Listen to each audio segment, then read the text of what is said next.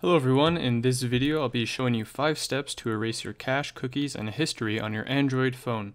The first method is by using Google Chrome. What we can do is load up our browser, go to our settings, and then we'll tap on privacy. And if we go down to the bottom we can see clear browsing data. If we click on that, we can clear it, and then all of our Chrome history will be deleted, including anything you selected on that list such as cache, etc. The second method we can use is using Mozila Firefox. Similar to last time, we're going to go to our settings, which we can access by tapping in the top right and settings. And then we'll tap on privacy again. And then we can go down and select clear private data on exit. And every time we leave the browser, anything we select here will be deleted. And then we'll click on set. And now that will delete anything after we exit the app. The third method is to use the app Opera Mini, which is a mobile version of the desktop application Opera, which is a web browser. And then we're going to go into our settings in this app as well.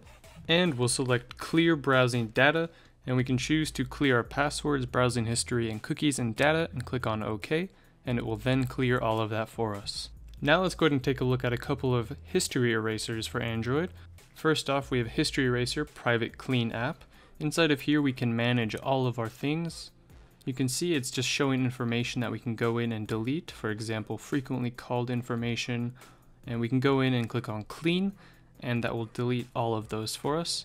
And we can go in and view different parts of our system that will help us make it run a lot faster and clear space. Another option is to use Clean Master, which is free as well. What you can do on here is delete junk. It also has a phone boost, an app manager, and an antivirus software. For example, if we click on junk files, it will then load all of the junk on our device, and then we can clean up all that junk and save up a lot of space on our device. And overall, the management inside of this app really allows you to make your system run very quickly.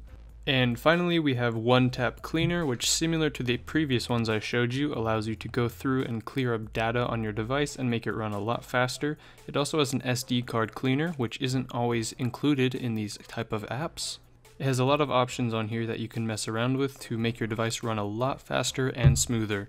That's it for this video. I hope you guys enjoyed. Those are 5 easy steps to erase your cache, cookies, and history on your Android phone.